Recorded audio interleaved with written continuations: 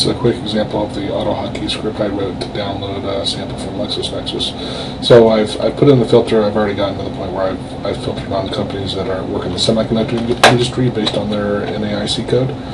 And as you can see here, there's 65,000 contacts that are in Lexis Nexis, and I can download 1,000 at a time. So I'd have to click download, hit next, wait for it to load, click download.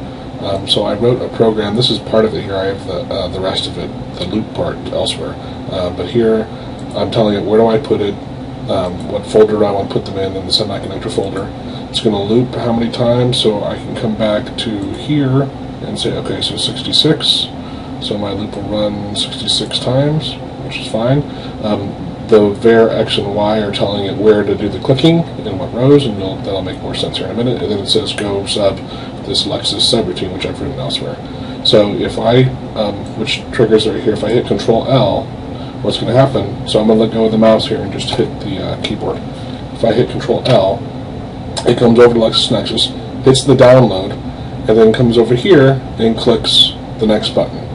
And then it waits, I forget how many seconds I put in there, maybe it's 20 seconds or so, until it goes to the next page. And it'll load the next page, and then you'll see my mouse here in hopefully pretty soon. Alright, it's loading. Now you can see on the left the download selected items is still gray, and in a couple seconds it'll turn red, which was, oh, and see there's actually, so the timing was a little bit too close. For some reason it loaded too fast, which is fine, right? I mean, this wouldn't have worked right for that one, but let's go here and we'll do one more.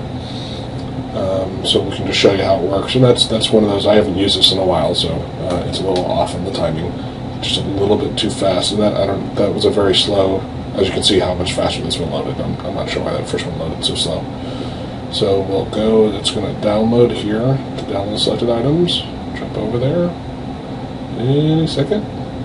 There it goes, and then comes over. And actually, what I did here, because as these numbers get higher, this right button moves over in time, so what it does is it goes click, click, click, click, click, and since there's nothing else around this, it doesn't matter.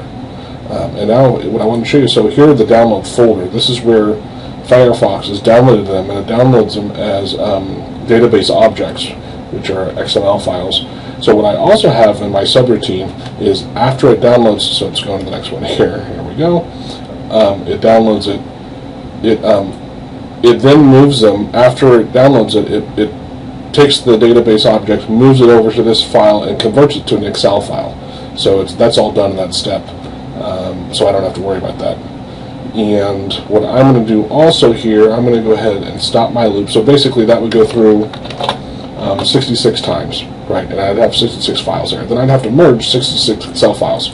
Well, I wrote a macro, I don't remember the key combination, which it popped up in the other window. So I tell it what folder I want to look at. So I'm in the semiconductor folder,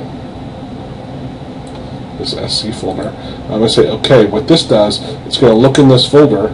It creates an Excel BAT file.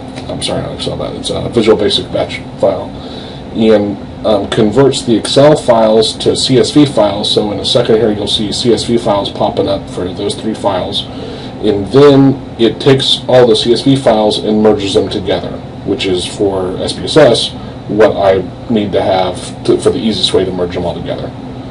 So you can see it created a new CSV folder, merged them all together, and then created them as this one CSV file here, which I know it doesn't seem much different than those, but because it's CSV, it takes up less space. So it actually has, actually let's see if we can open it here. And we'll move it to this monitor. This should have about 3,000 cases in it. So there you go. And that's a macro I wrote using AutoHotKey. It's very easy to do and to automate. The same can be done for uploading and doing this other stuff. Thanks.